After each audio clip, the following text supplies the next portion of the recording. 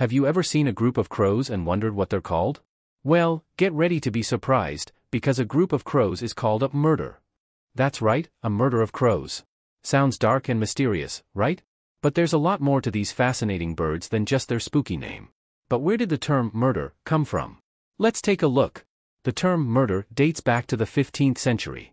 It likely comes from the crow's dark appearance, their eerie calls, and their association with death in certain cultures. Creepy? Maybe. But these birds are so much more than just a mysterious symbol. Crows are incredibly social creatures.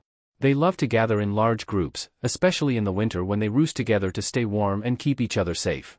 But did you know crows are super smart? These birds can use tools, solve complex puzzles, and even recognize human faces.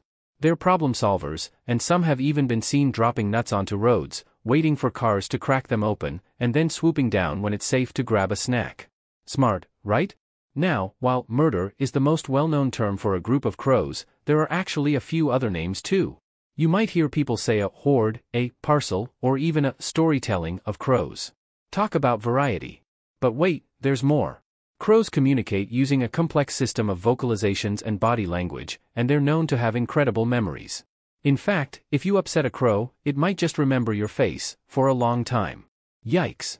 Crows have played important roles in cultures around the world, often symbolizing intelligence, adaptability, and even acting as messengers between worlds.